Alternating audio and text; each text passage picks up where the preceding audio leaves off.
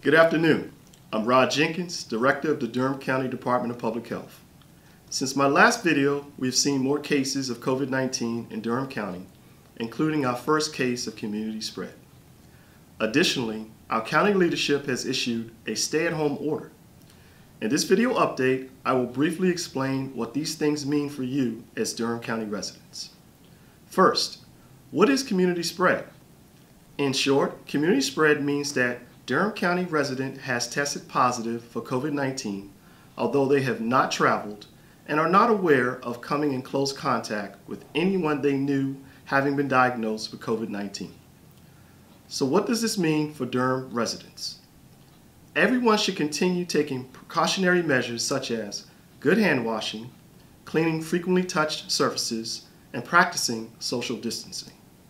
The stay-at-home order issued today by the Durham County Board of Commissioners helps ensure that we as a county follow social distancing guidelines to the greatest extent possible. Today's order prohibits gatherings of more than 10 people.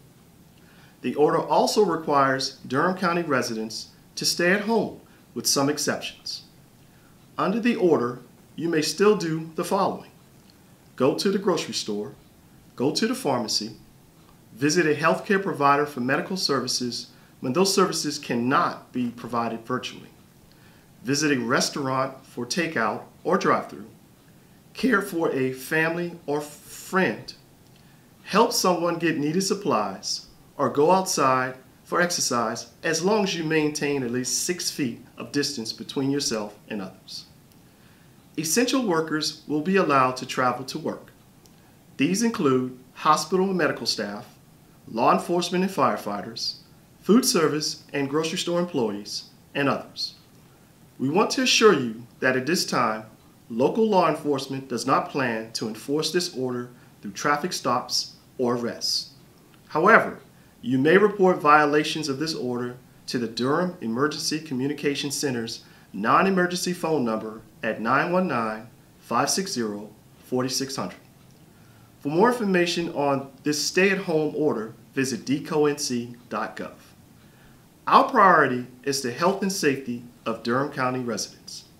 Although we expect to see increases in Durham County's COVID-19 cases, working as a community to practice good health hygiene and following social distancing as much as possible will be critical in slowing down and eventually ending the spread of COVID-19.